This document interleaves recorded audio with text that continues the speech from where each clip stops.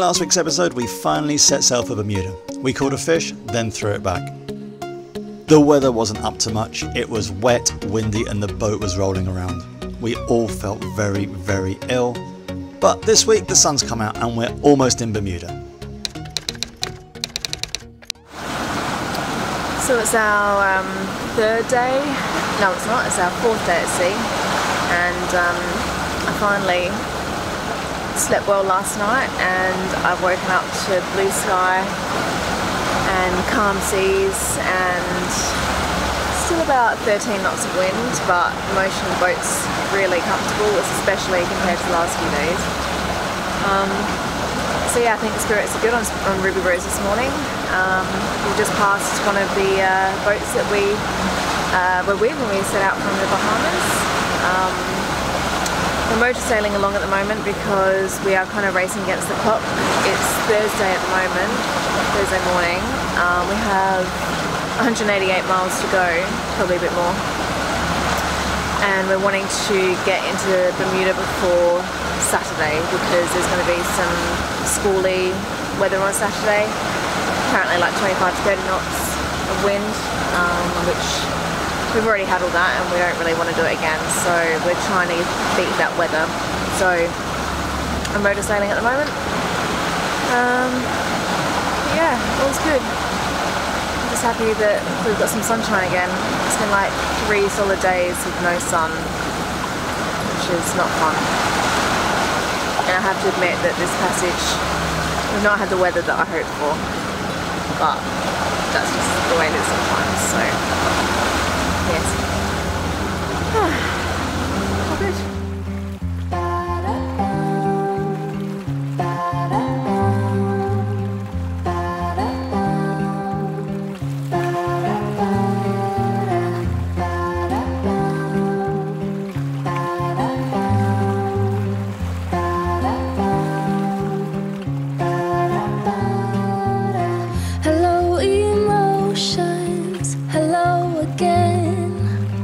As every ocean come as rain, I know my circles, I know my name. Another sequel is on the way. Oh,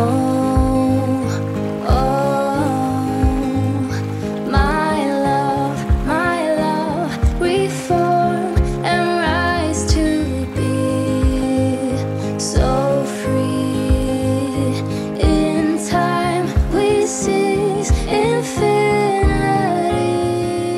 Well, as is common with sailing, especially offshore sailing, there's always repairs to do. We had some problems with our hydro generator, some water had got into the socket, so one of us has got to hang off the back of the boat, clean and dry the socket and apply a liberal layer of Vaseline to prevent any more water from getting in. So, after an hour of fun and games, tethered onto the boat of course, everything is working again and the hydro generator is humming away as good as new.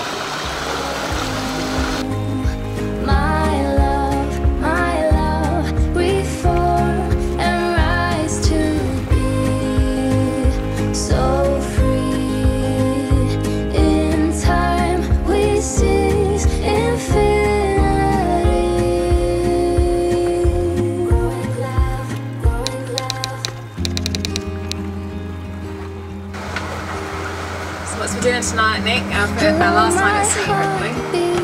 Oh, the royal jinx has kicked in again. We've been well over 6 days now. We have chicken curry.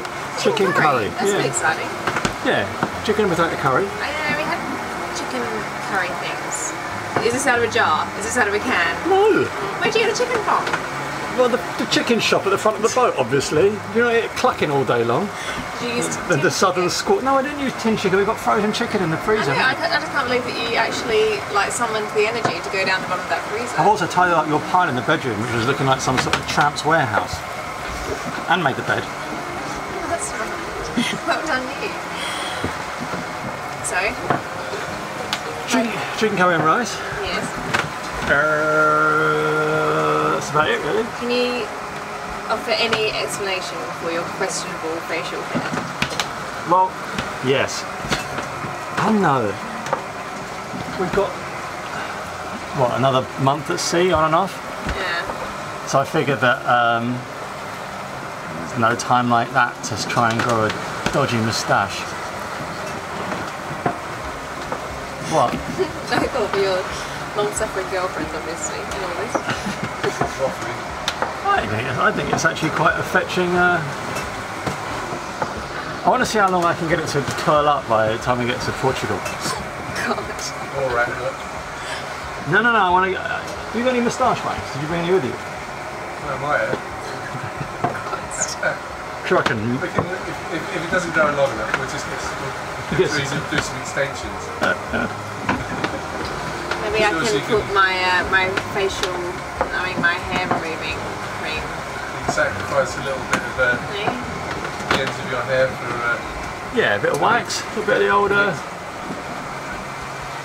Waxed handlebars.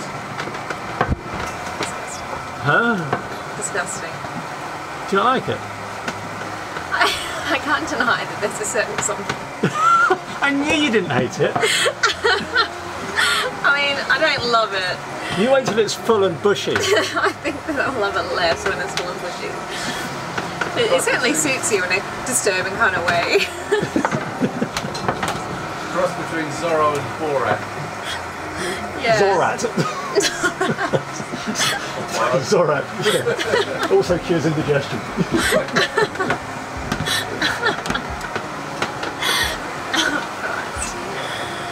This may be the new look then. Yeah, maybe. So you like it? Riley sports a moustache. But then everyone's going to go, you're just doing it because of Riley. Maybe you are. Nah. Alright.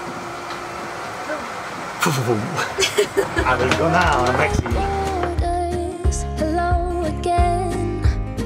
You're out of order. I'm out of pain. We're closing circles. We got no end. I'm not sure if you can see that, but that is Bermuda. We've arrived at last. We've actually arrived a day early, which is very exciting. Yeah, it's the weather is as it has been for the last week. We've had one sunny day in the whole week, which is really annoying. You know, a little bit blustery, really grey and overcast. It's not raining at the moment, so that's something. But yeah, the weather's not been amazing. It's quite cool. It's cooler than the Bahamas were, which I'm not complaining about. It's actually really nice. And we've got about another 18 miles before we reach the town cut. We've already radioed the officials in Bermuda, so they know we're on our way, we're nearly there. And yeah, it's exciting. Tonight we're gonna actually be able to go out and have a meal on land and have some beers and celebrate a successful, if not particularly enjoyable passage. So, what is it? 756 nautical miles in 5 days. Averaging 6.5 knots. Pretty pleased with that. Yeah. And I know there is a reason. Now we're ready to be whole. Yeah, ready to be whole. Okay, so fast forward about an hour and a half and we're all cleared into Bermuda. And we are doing, I don't think we've mentioned this yet actually, but we're doing the Arc Europe, which is, if you haven't heard of it, it's a rally that goes across the Atlantic from west to east, and we are going to participate in it, which we're really excited about. And because we're doing the rally, we have been assigned a slip, I guess. We're rafted up against 2 other boats in the town dock. Ordinarily we probably would have just gone to anchor, but the rally organisers have arranged for us to be here rafted, so yeah, that's great. We've got kind of step off the boat access to the town, which is awesome. We don't have any electricity or anything, but you know, at least we don't have to get in our dinghy and we don't have to launch the dinghy, launch the outboard, all that kind of stuff. We can just leave those 2 things where they are. And yeah, you know, it seems to be quite comfortable. We're in a really protected little area, so hopefully there's not going to be much surge and snatching of lines, etc. Shiner, the genius that he is, he's sorting all our lines out to minimise any kind of screeching and snatching. So yeah, very glad to have Shiner on board, as always, for these reasons and others.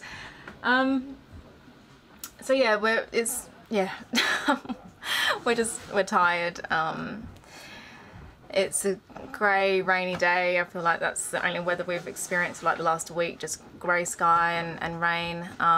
But we're here, it's Friday, we're here a whole day earlier than we'd anticipated, so we're really pleased with that. So we've got up until next Wednesday, the rally departs on Wednesday, and we have whatever that is, like 4 days to get ourselves organised. So it's going to be pretty flat out, I think. We've got a lot to do. Nick's got a list right here.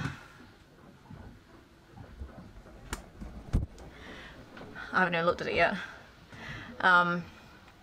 Things to fix, things to get, things to fill up, things to do. And then we've just got like boring other stuff to do, like laundry and provisioning and filling up diesel and all that kind of stuff. So yeah, but first things first, cleaning the boat, putting it back into some kind of order, trying to just get things organised, get ourselves organised. It is 3:30. They gave us some free dark and stormies, which I'm pretty bloody excited about, so we're going to suck into those ASAP. And then tonight we've got a party. So I don't know how long we're going to last at the party, but we're going to go and meet the other rally participants, so that'll be good, that'll be fun. Thank you so much for watching. Please feel free to subscribe and join us next week as Teresa, myself, Shiner and my dodgy moustache explore beautiful Bermuda. We explore the local cultures, see the sights, sample the beer and start repairing the boat for our crossing to the Azores.